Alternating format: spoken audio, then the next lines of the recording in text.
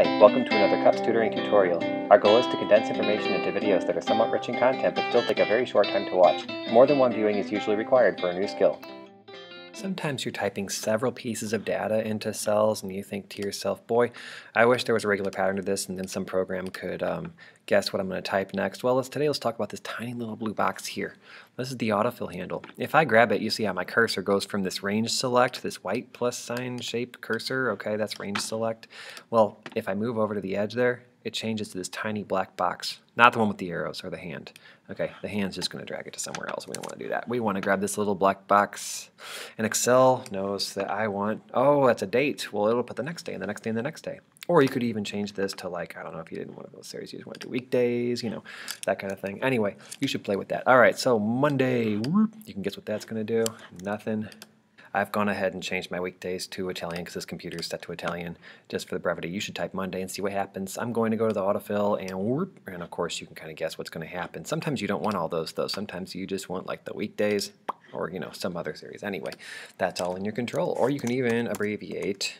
And luckily it still recognizes that you're doing weekdays. Kind of cool. All right, you can also abbreviate these months over here: January, February, March, Janeiro, February, yeah. Or you say, abbreviate. Okay. All right, no problem. So type JAN or MON, autofill. See what happens. Day one. Guess what's going to happen? Yeah, it's a label, even though we got a value in there. However, autofill recognizes the value in the label, and it'll keep that going. So one way we can use this is, like, I don't know, if we're doing a dog show, yeah, dog number one.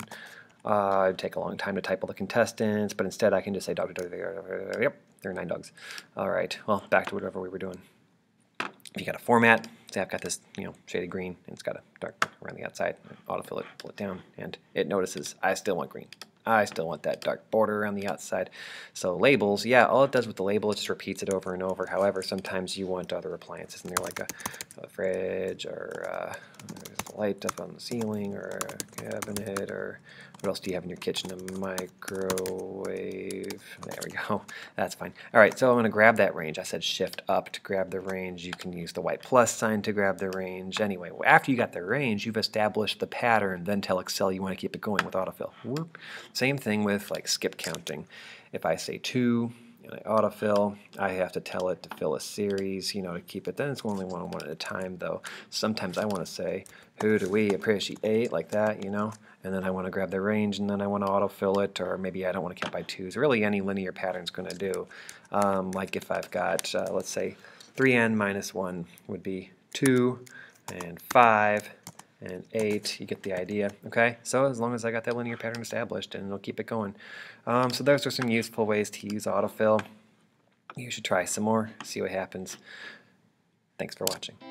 This has been brought to you by CUPS Tutoring. Remember to practice these skills without the video right away to help them take hold in the more active part of your memory. And above all, while trying to learn new material, remember to set aside time to get plenty of exercise and sleep. Thank you for watching our demonstration.